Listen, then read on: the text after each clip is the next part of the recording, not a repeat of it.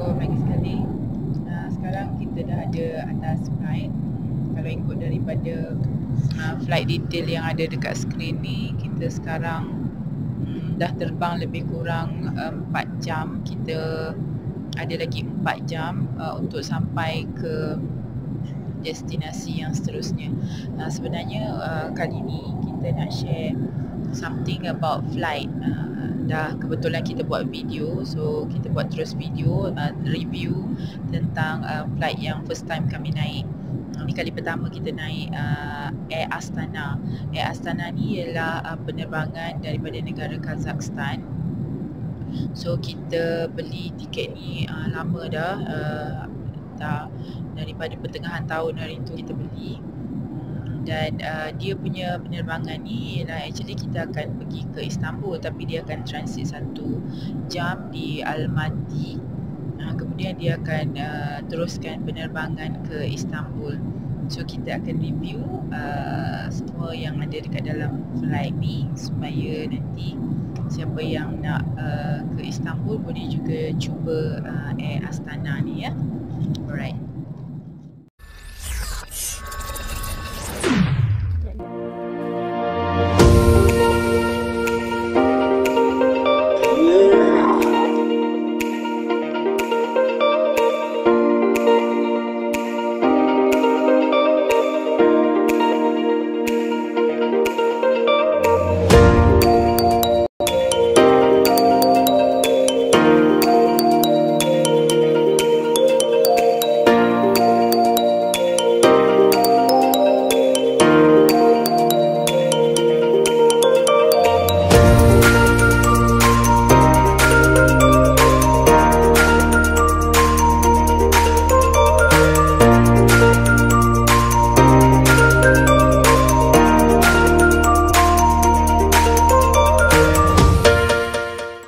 Dapat barang dia dan mari kita tengok apakah di dalam. Dan mak saya pun sama dapat punya sama.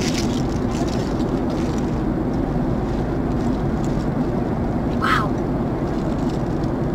Ada pen. Lepas tu ada brush gigi.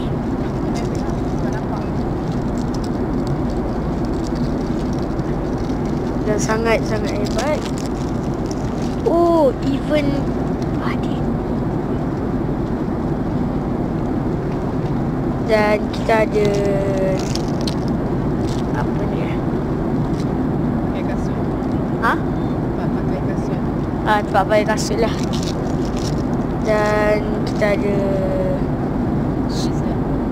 socks. Mungkin. Oh, kita ada penutup telinga. Kita ada hand cream dan oh, sikat.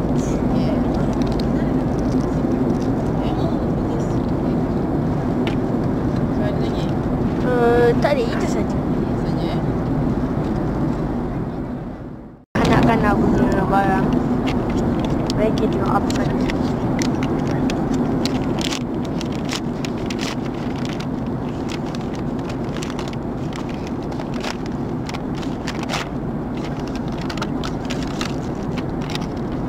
Oh, ada handphone dan tempat kali. Ada buku, ada colouring ni. Colouring. Ini colouring ni. Dan ini earphone. Dan ini buku, colouring book. Ni dia. Itu saja. Sangat hebat. Pakai mana colour ni kan?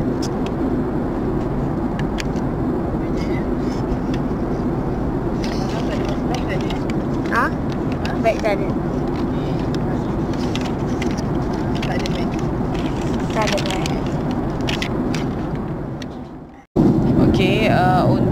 dia punya entertainment dalam flight bagi saya dah cukup memadai. So saya tekan kat sini, kalau tengok ini ialah dia punya screen, right? So kalau kita buka menu, ada movie, okay, ada international film, Kazakhstani, new release, popular film. So kita tengok international, ni antara cerita-cerita dia lah. Kemudian Kazakhstani film, ni kalau nak tengok cerita Kazakhstani lah. Kemudian new release, popular films, macam biasalah. So selain daripada tu, yang biasa saya tengok, biasanya saya just tengok movie ni,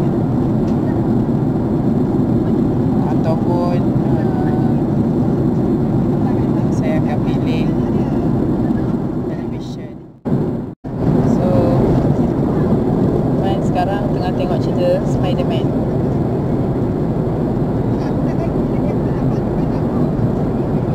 So leg room dia, selesa. Okay.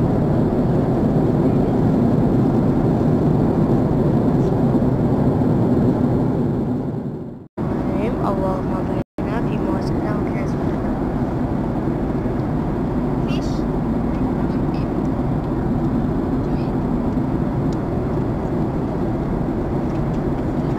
Nasi sedap. Oh, dan memang sangat sedap. Sekarang kita makan lagi.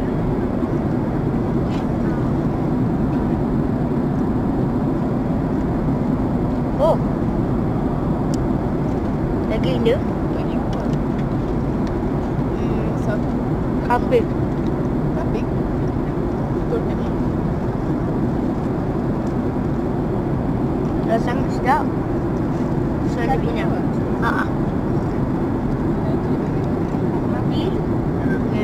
Dan salad ni lah. Salad, tomato Cheese. dengan cheese untuk buah atas.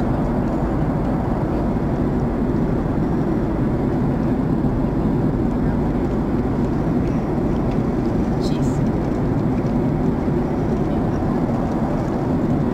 So, habiskan dia. Okay, bye. Okay, untuk makanan dekat dalam ni, saya ada request, actually kita request Muslim meal. So dia bagi kat sini nampak sebenarnya macam kerabu mangga, salad dengan kerabu mangga. Ni first time rasa macam ni. So bila saya rasa,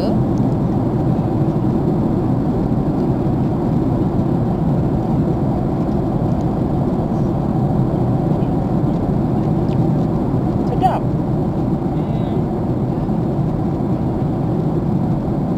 Dia ada cili, bell pepper tu, yang merah, yang hijau. Kemudian dia campur dengan mangga muda kan.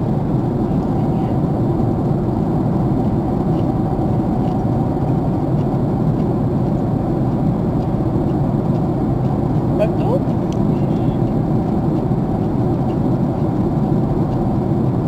ada salad sekali, ada rasa masam-masam sikit. Rasa dia letak macam lemon.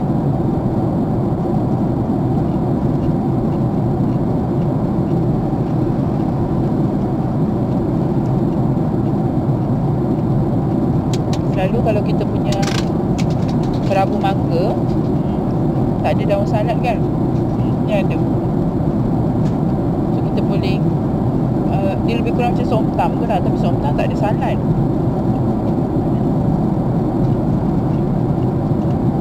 Sedap. Saya makan actually, dia ni Ilman punya. saya punya, saya dah habis makan. So yang nasi tu, nampak yang biji-biji ni sebenarnya saya tabur pepper tu tadi. So ini Ilman kata kambing, dan yang ni cendawan.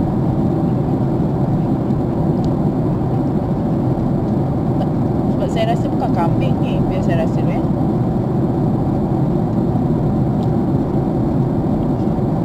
memang betul bukan kambing. Ni actually ni lembu, beef. So ni dia punya nasi.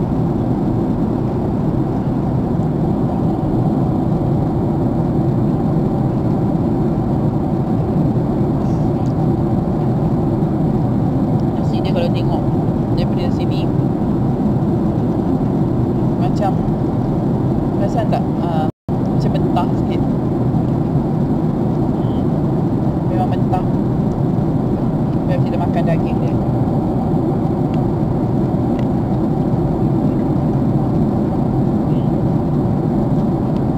Memang ni ialah beef, bukan kambing.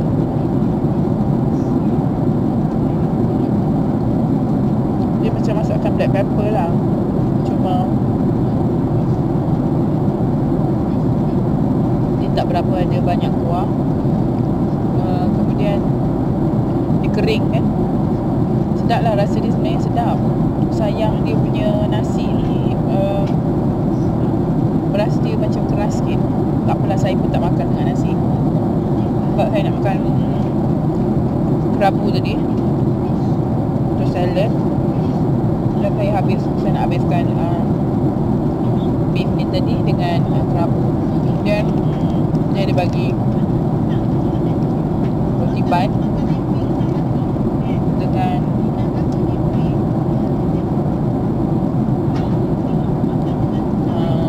cheese. Cheese ni boleh simpan kot, mahal ni. Kita boleh makan ni sekejap lagi kalau lapar. Sebab nasi ni memang saya tak ada makan, saya sakit perut. Okay, jadi saya habiskan makan nasi. Alright. Ada lagi satu perkara tentang flight ni yang saya rasa agak bagus, ialah tray dia. Tray dia dan peha saya.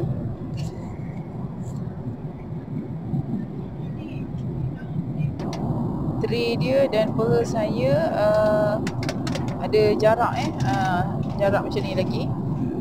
Selalunya rapat sangat sampai tak ada ruang tapi ni ada ruang, so senang. So luas kita tak ada rasa kadang-kadang terangkat dekat perut kita ni. Ni perut letak kat sini, tiba-tiba tray ada dekat sini, macam mana nak makan? Tapi ni saya rasa bagus lah. Dia ada ruang dan dia ada lagi, saya boleh lalukan tangan saya, tak betul-betul melekat dekat peha. Saya rasa ni bagus tentang flight ni, dia punya keluasan tray dia.